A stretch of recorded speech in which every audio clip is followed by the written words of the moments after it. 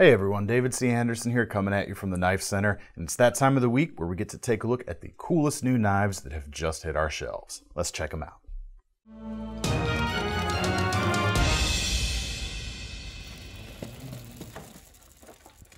right, so the first thing, we're kind of getting into gifting season now, so we're starting to see companies put out some of their collectible items, some of their special edition things. They're going to make some good gifts, and the first one today I've got right here is from Schrade Oldtimer. This is a combination fixed blade and fixed blade and pocket knife set that comes in at just 20 bucks right now.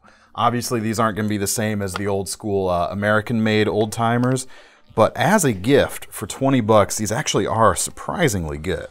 First off, you've got that sharp finger fixed blade, just a classic hunting knife pattern.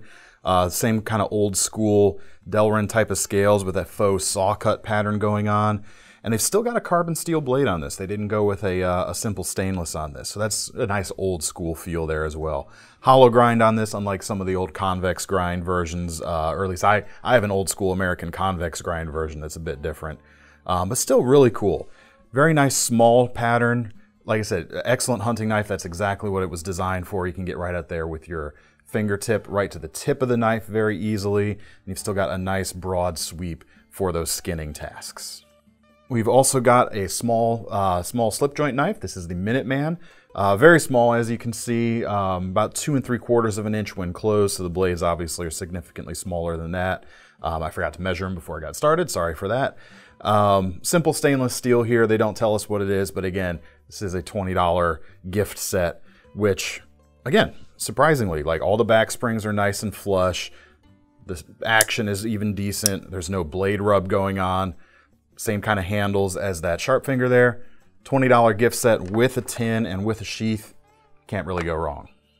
All right, next up, we've got a new limited edition from Swiss Army, or from Victorinox, the makers of the Swiss Army knife, with their 2021 Zodiac series of Huntsman knife. This is the year of the ox. And it comes also in a very nice gift box here. Has almost like a woven texture to it. And I've already slid the gold band to the side here so I can take this apart. Inside there, it's got a nice print on gold paper with Chinese on one side, English on the other. That was dumb, sorry. And then I'm not going to take it out because I don't want to get fingerprints on it, but it's just your standard Huntsman with a nice ox graphic on the front of it there. Looks really cool, and it's going to go along well with all the previous year's versions. And you know, for the Chinese American out there, or Chinese anywhere out there that you want to give a nice Swiss Army knife to, check these out. They're really cool. Price on these, 99 bucks. All right, next up, I've got a premium knife from Boker. I've actually got a lot from Boker this week. It's kind of a very, very Boker heavy week, but that's great. First two items are genuine article made in Solingen, Germany Bokers. We've got a bunch of new Scouts, both the standard version and the junior Scout, with some really premium treatments going on. This particular one is one of the more expensive ones, comes in at $450, but I think the cheaper ones start at about $225, and those don't come with the Damascus steel blades. Now, as for the Damascus, this is an American-made Damascus. It's a Chad Nichols raindrop pattern Damascus. So you've definitely got that premium build quality going on there, and it is backed up with the rest of the knife. Got nickel silver bolsters, stag covers on this particular knife. And check out the cool thickness on that one too. Definitely a hand-filling grip. And of course you get the nice traction from the chewed up parts of the stag. It's not chewed up. I forgot the name for that type of word, the bark, whatever you want to call it. You get a nice bit of grip from that. But there's a cool little scoop out going on here from the handle into the bolster, which is treated really well. There's a bit of some curvature to it, and that's really hard to do as seamlessly as they have here, and they've really nailed it. It's very nice indeed. Blade length on this is about 3 1/8 thereabouts. The junior Scouts are about 2 3/4 if you want a smaller knife to carry. And these do come in with a nice box as well, but I've got that in the package over there because I wanted to keep all the attention on this awesome knife. But the drop point profile is going to work really well if you want to use this knife, if you want to actually carry it. And it's a little cramped if you have larger hands or even slightly larger than average hands like myself in terms of the actual grip. But I'm still able to get, even despite it being a little bit cramped, I'm able to get a fairly comfortable hold on that. I just don't have a lot of wiggle room, so to speak.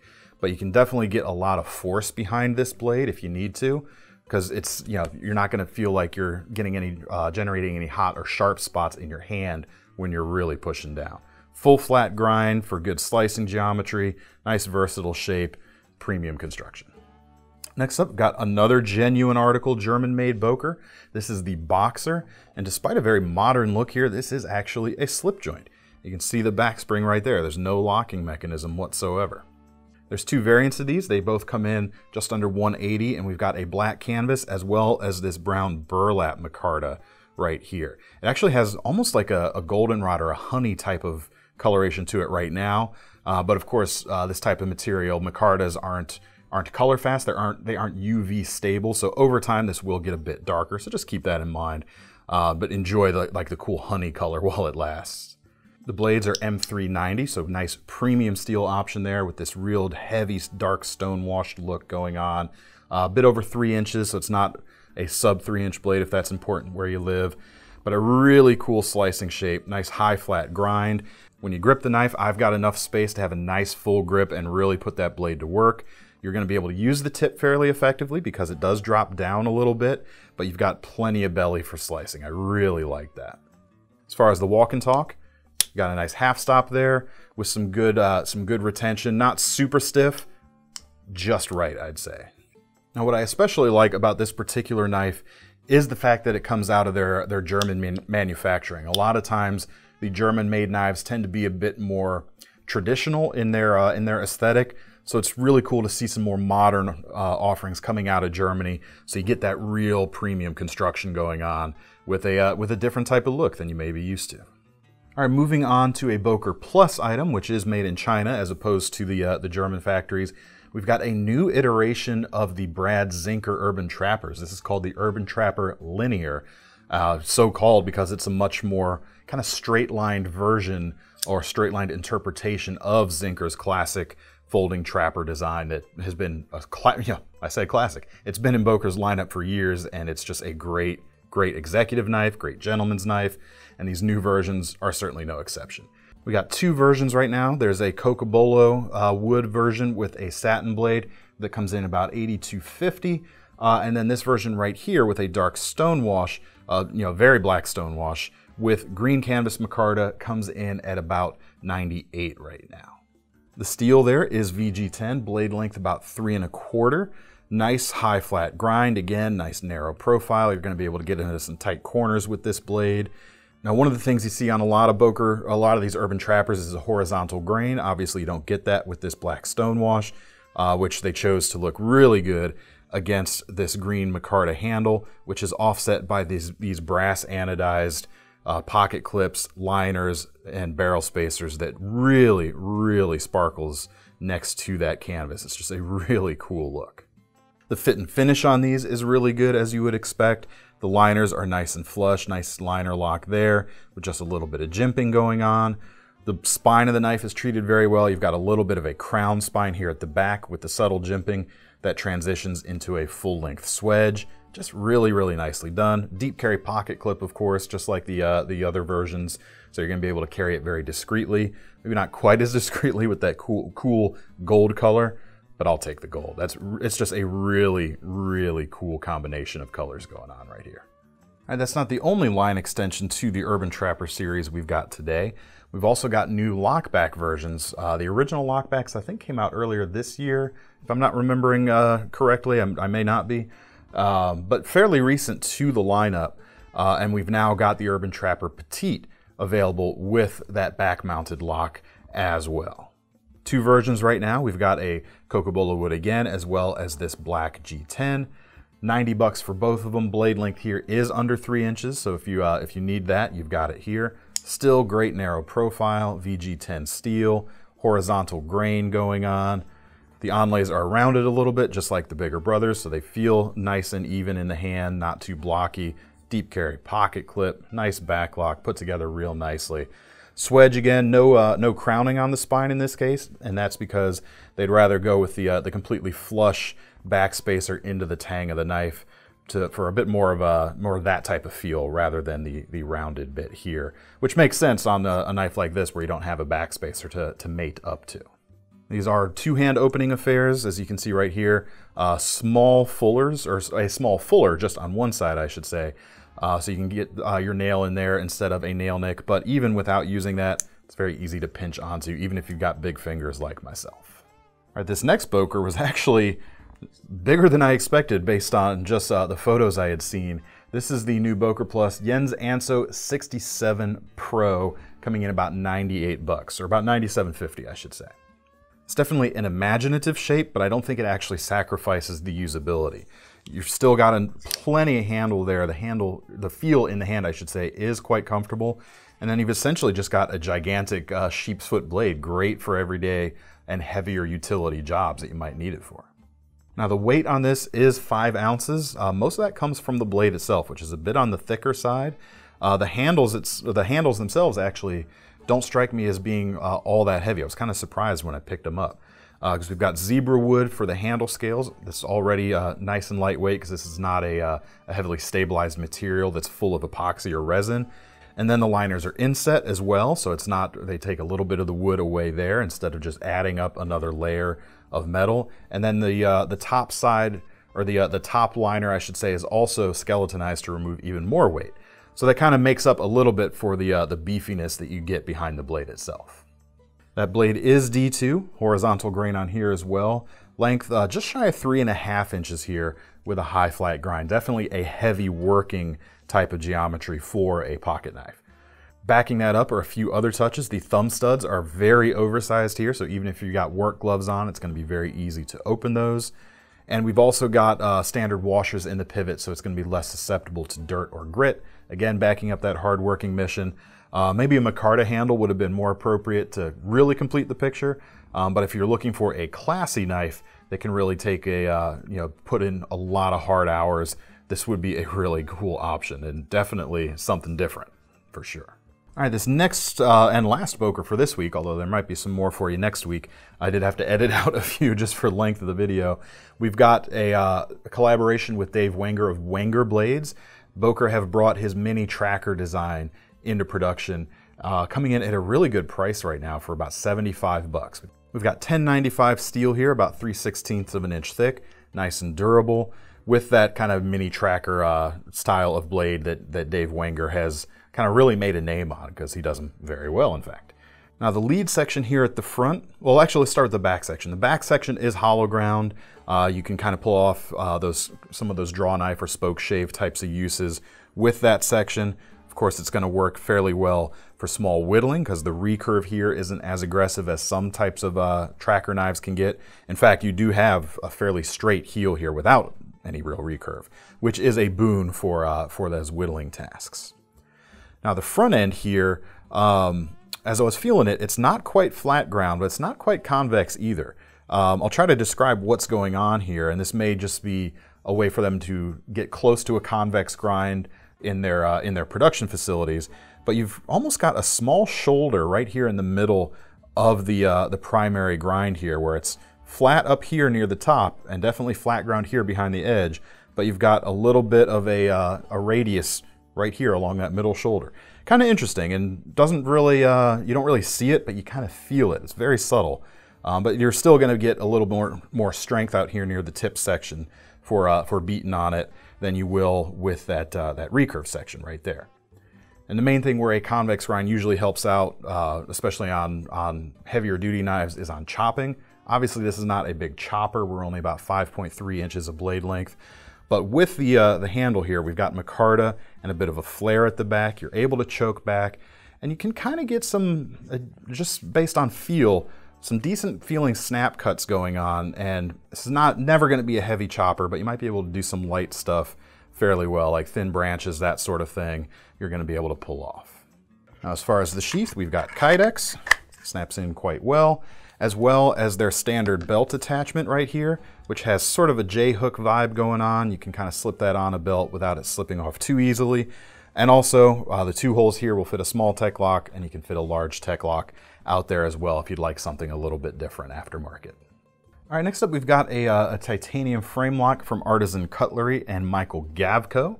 Michael Gavik. This is the Gavko Great White from Artisan Cutlery, coming in about 200 bucks right now. Definitely an out there blade shape. As you can see, it doesn't look like that knife, but it is a little bit more out there. Definitely not a function first type of blade shape. It will still function, don't get me wrong, but I think they were going for a real statement piece, a real style piece with this knife. You've got S35 VN steel, so it will hold an edge, about 3.4 inches of length, and fairly narrow handle, I would say, with this titanium here. It tapers towards the back. You can still there's still plenty there to get a hold on, don't get me wrong, but you've also got that choil there at the front where you can choke up. You'd really be able to do some nice tip work with this particular knife. It's got a very acute point right there and good kind of ripping, cutting profile going on. Flat ground, this would actually be pretty good ripping through cardboard, I would bet, due to the recurve there and the fact that you've got a straight edge out here near the tip. So as you're getting towards the end of the cut, you're not going to have a bunch of belly still sliding up that you might have your knife slip out of the cardboard with. Now the action on this is quite good. We've got ball bearings in the pivot per usual, as you would expect, but no flipper. This is a thumb hole opening device right here. Of course, very easy to open with the thumb hole. You can even get that middle finger flick going on very easily. All right, next up on the opposite end of the price spectrum, we're going to get to a little bit less crazy folding knife. Then we're going to go back to some little more crazy folding knives in a second. But CJRB, which is Artisan Cutlery's budget subsidiary, this knife is called the Mylea. It's their new collaboration with YouTuber Sharp and Pointy Swags. Comes in at a very affordable, about 38 bucks right now. That pricing is actually a little interesting because a lot of the Artisan stuff comes in between 30 and 50 bucks, and this is one of the smaller knives, so you might expect it to be a little bit less expensive. But the reason it's not at the bottom floor of their price ceiling, or their bottom floor of their price floor, you know what I mean, is because of the steel here. This is not a D2, which they use frequently. This is their new budget-oriented powder metallurgy steel called RPM 9. And what they tell us they were going for with this type of steel was D2 types of edge retention, but also stainless and easier to maintain. And I've been playing around with a RIA with that particular steel, and I think they've kind of hit that cross-section very well. That blade length is less than 2.5 inches, so it's very discreet. Nice aggressive sheep's foot or clipped off sheep's foot type of profile here. A little bit of belly to the edge there, though. It's kind of a modified sheep's foot profile, I would say, with a nice high flat grind for a good balance, again, of slicing characteristics and power. Blade steel is fairly thin. We're at about 0.1 inches, so it's a little bit over 3/32 of an inch. Just a good working shape in a nice small package. Now the handles here, well, actually red is a pretty is a color that's carried through all the variants of this knife. There's 3 colors right now. You've got the standard red version here, which has red thumb studs and a black pivot collar. But you've also got a jade G10 and a black G10 that has a pivot collar and thumb studs that are also kept red. Got an inset liner lock right there, as you can see. Knife folds up nicely, ball bearings in the pivot, deep carry pocket clip, which is reversible. We've also got a nice hidden lanyard attachment point there at the back.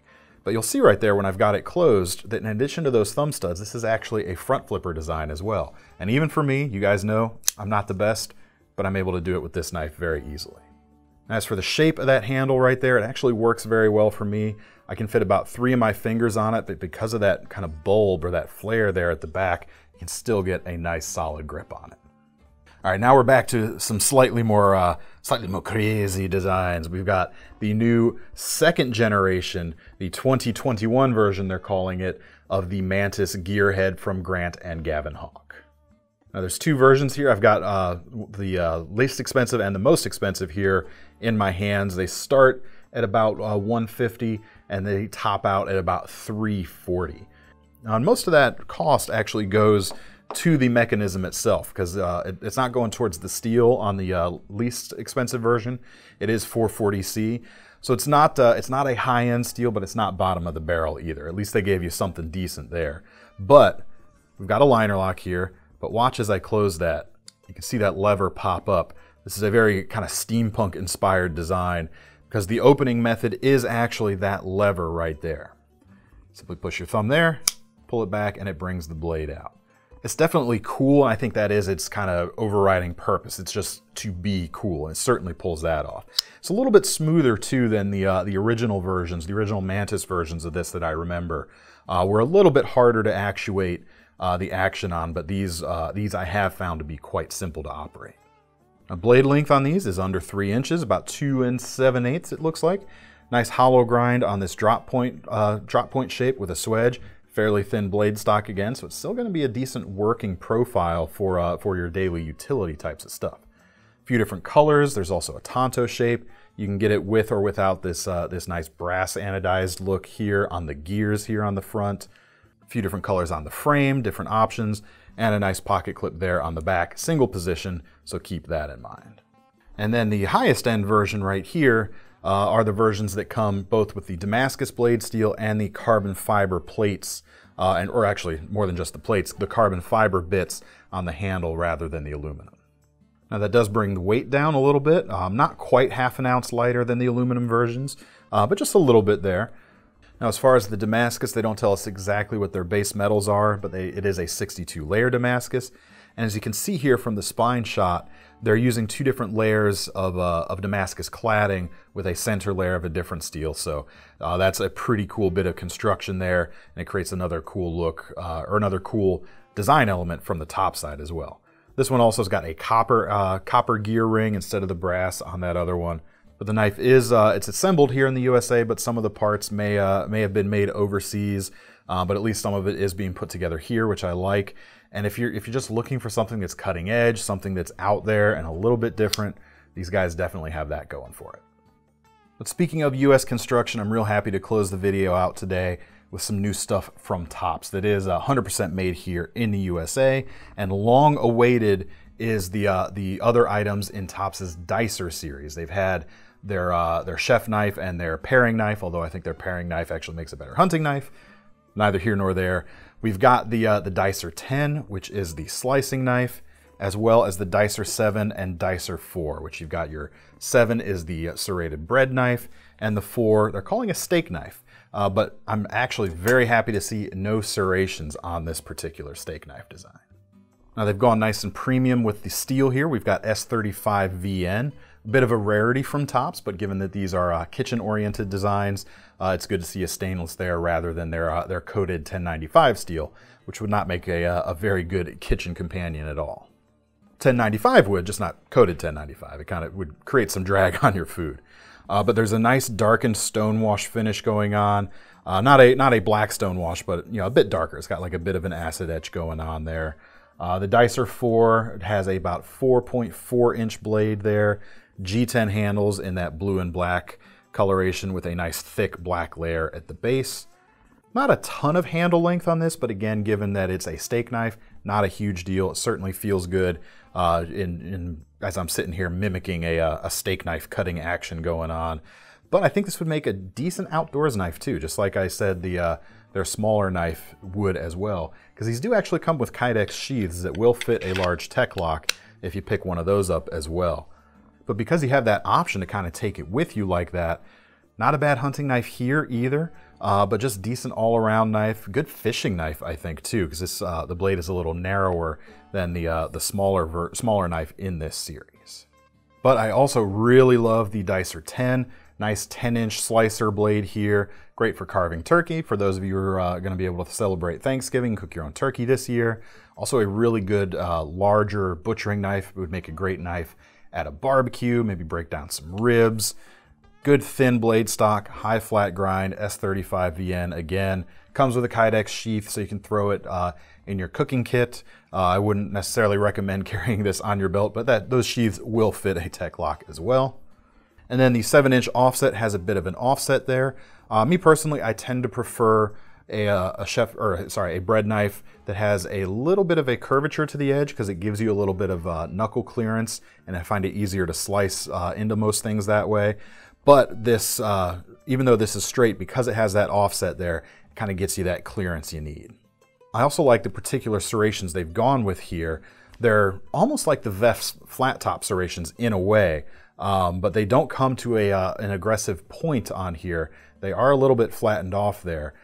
I don't find that to be a problem because actually this is going to sharpen more easily over time. So you're going to be able to use this very easily for a long time with proper care, whereas some serrations get very difficult to sharpen very, very quickly. And finally, also from Tops, we've actually had this in for a few weeks. I just haven't had a chance to bring it out yet, is the Yukon Hawk. This comes in at about $230 right now. And the blade is made out of 1095 with that same similar tumbled finish to the S35 VN over here. Some really nice touches, and the handle itself has some pretty cool stuff going on, but I'll get to that in a second. Now the head itself, rather than a full hammer pull or a flattened hammer pull, you've actually got some ridges back there. That's going to be good for hammering in tent stakes that can actually help grab into the wood a little bit when you're hammering down, so you might be able to transfer a little more force into it. And then a really aggressive, for a woods running axe, I would say, type of head shape right here. But I like that it comes so far down, the beard here at the bottom, because the edges of this 1095 is actually nicely rounded over, so you can get a fairly decent hold on it here. Normally this type of axe construction is not very comfortable when you hold it up here right behind the head to do carving stuff, but this is not all that bad. You are going to be fighting a little bit of weight from the handle, but in a pinch, you could definitely do some smaller tasks with this by choking up like so. But as I said, the handle's got some cool stuff going on. As you can see here, we've got a thick black layer as the base that actually looks like canvas micarta to me, but it's the G10 that's really cool. And this is actually called Sure Touch G10. And it's black and orange. The orange is just your typical G10, but where it gets interesting is the black is actually a rubberized type of material. It isn't G10. You can actually feel that just a little bit with your finger right here. So in those two spots, it may give you a little bit of extra grip. It's also going to give you a little bit of extra grip here on the outside radiuses, but it's also going to absorb a little bit of shock when you're doing the heavy chopping. Just those, especially if you're doing a long day's worth of work, that small percentage difference in more comfort could make a big difference over time for sure. It's just really cool to see something like that. On top of that, you've got a nice mask for the front. You've got Tops' survival whistle right there. If I can get that straight for the camera, there you go. And in addition to that, a nice belt loop for carrying this with you on the go. All right, that's all I've got to show you this week. Make sure to leave us a note down there in the comments which one of these were your favorites. And thanks to everyone out there who's subscribed to this channel. We're definitely charging ahead, trying to hit that 100,000 mark before the end of the year, so would appreciate it. If you haven't subscribed already, would love it if you could as well at this point in time. If you want to get your hands on any of these knives, we will leave links in the description to take you over to KnifeCenter.com. While you're over there, make sure you sign up for our Knife Rewards program, because if you're going to buy one of these cool knives, you might as well earn some free money to spend on your next one. I'm David C. Anderson from the Knife Center, signing off. See you next time.